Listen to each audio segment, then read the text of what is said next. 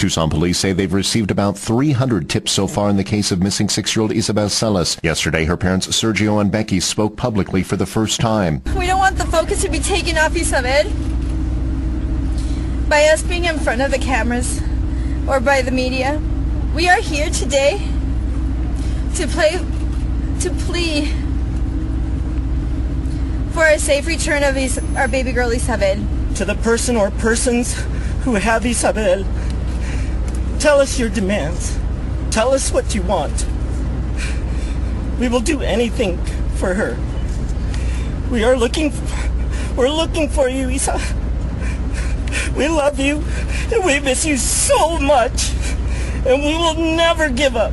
We will never give up looking for you. The reward in the case has been increased to $30,000. The FBI's Behavioral Analysis Unit is now working on a suspect profile in the case. Anyone with information is urged to call 911 or 88 Crime. From the KNST Newsroom, I'm Paul Birmingham.